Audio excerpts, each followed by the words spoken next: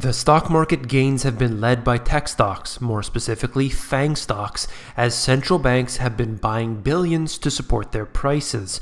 As a result, institutional investors have followed along, adding billions on top. Then the retail investors have become little minnows to the big fish, using the momentum to their advantage. But what happens when the sentiment changes? You came here for the truth, so let me unveil that for you. Today we are going to look at what has happened within the tech sector and, of course, the rest of the stock market. Let's begin by taking a look at this. It might be hard to read the font, but the top chart is Facebook. Then we have Google and Amazon, all going back quite far, particularly with Facebook taking the lead on the losses here in the last trading session. And you could see this is the chart showing you the FANG stocks and how quickly things can change. They're erasing the gains of several days prior to it. We heard what happened with Facebook. They're in trouble in the news right now. And then you'll see the NASDAQ compared to the Dow and the S&P. So obviously the NASDAQ took that nosedive. However, it still pulled down the Dow and the S&P with it. And that's the way that things go. Because you could have a problem which is supposedly isolated to one particular stock or one particular sector, but it doesn't work like that. There is always a ripple effect. All right? Look at this. The S&P 500 moving below its 50-day moving average, and if memory serves correctly, the Dow Jones moved below its 100-day moving average. And you'll see this, some odd occurrences. Now, we have Facebook here moving down. You can see, in fact, all of the tech stocks moving down. But one that really stands out to me, clearly, is Netflix. This company has defied gravity. Absolutely. There are many accounts of this particular stock burning through money. Now, yes, they've been getting more subscriptions. Yes, they've been doing this and that. But ultimately, it's not looking good when they're doing so well in terms of their equity performance, and yet their company has some work to do.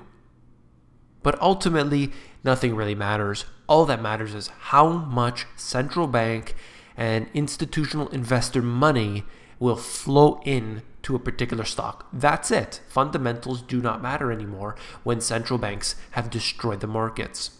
Speaking of central banks, I've shown you this before, but it was very relevant. In every major market shock since the 2013 taper tantrum, central banks have stepped in. Okay, this is a fact, absolute fact.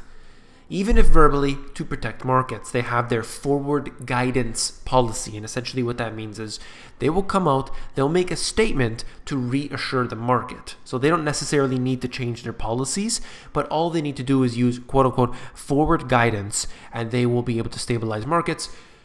Following the Brexit vote, markets no longer needed to hear from central banks as they rebounded so quickly that central banks didn't need to respond. By the dip has become a self-fulfilling put. And that's frightening when you think about it, because they're not reacting to the actual, trigger events. They're not reacting to fundamentals. They're not reacting to different indicators. They're simply just buying the dip. They're simply just going with the fact that, yes, central banks will be there to bail me out. And that's a dangerous policy because you ultimately are relying on another group of individuals who, quite frankly, don't have your best interest at heart. You could see here, again, basically how it shows you through here. Every time it dips down below a certain level, they'll just pick it right back up. Whether it's happening naturally, whether it's happening by central bank intervention, you'll see that right here, and it basically breaks down all the different events. I won't get into it, but I'll move on. Goldman Sachs, everybody loves them. Well, take a look at this. Future liquidity disruptions may amplify price declines when the current cycle turns. This is Goldman's co-chief markets economist. Trading liquidity may be worse than it looks because trading volume in many major markets is increasingly dominated by more speed and less capital. Of course, high frequency trading has been a very big problem, although that these big corporations have been able to profit from it, it's not a good thing in the long term. Of course, this is going to be huge in the next downturn because it's going to change in a second. You're not going to be able to react. The warning on fragility came days after the bank said in a note on Friday that investors need to get used to lackluster returns as volatility picks up and stocks and bonds move in a more tandem with each other.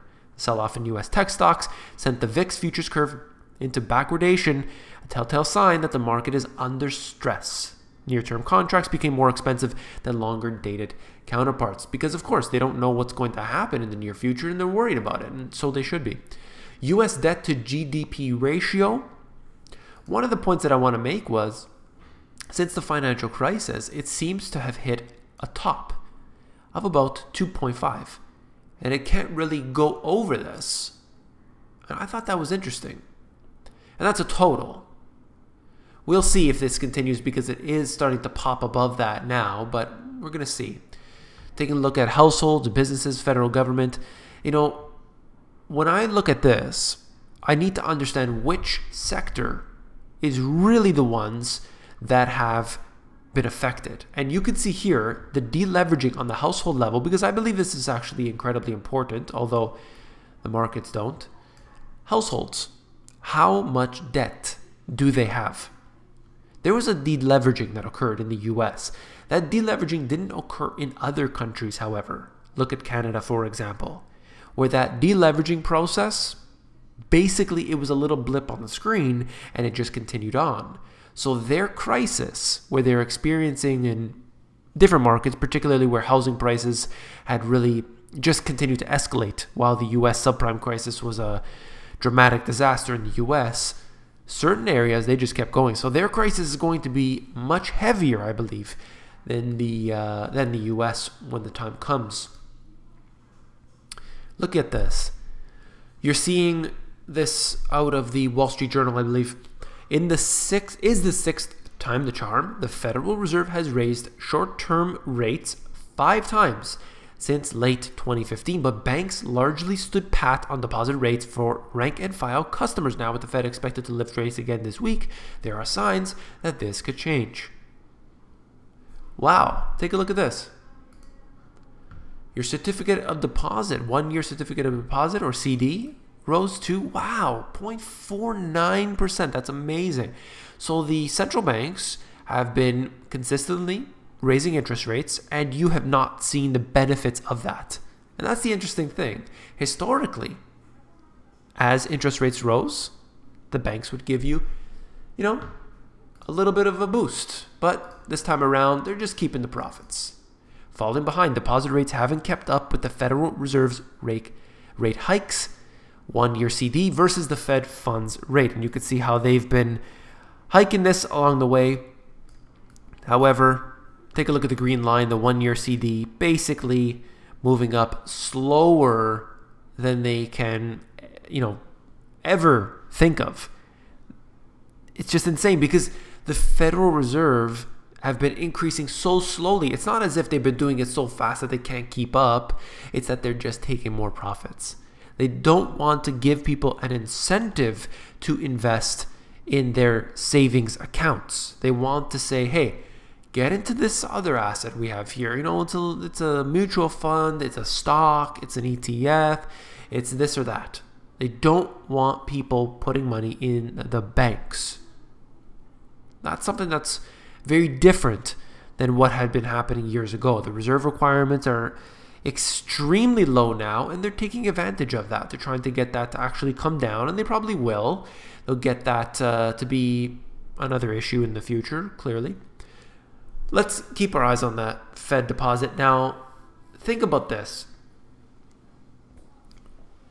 If you are an investor, if you are just trying to save, you need to be aware of all of these different types of statistics where your money can be kept. And of course, we need to understand that there are insured deposits and there are not insured deposits. And the one that's very important to keep note of is that despite the fact that we have insured deposits, I would not trust it as far as I can throw it.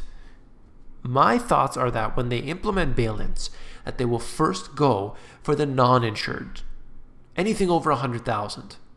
However, they will come for all of them. So don't put any money in there that you're not willing to risk. So where do you put your money? We have to keep it in assets. Look, if you have a bank account, you're getting your paycheck from work, it's going in there, and that's where you keep your savings. That's just a small pile, and then you end up buying, this or that. Maybe putting on your mortgage, maybe buying precious metals or whatever, and you just have some in there because you need to buy groceries, you need to pay for your bills. That's totally understandable. That's obvious. That's the advantage of having a bank, because you can do these transactions easily. But to keep savings, to keep all of your savings in there, not a good idea. That's all for this video. If you found it informative, please give me a thumbs up. Last but not least, if you found this video informative, I know you'll find my books, The Money GPS, and my newer release, Global Economic Collapse, even more informative. You can flip through these books. Go over to Amazon. There's a link in the description of this video. It will take you over there. And you can flip through the books for yourself. Take care.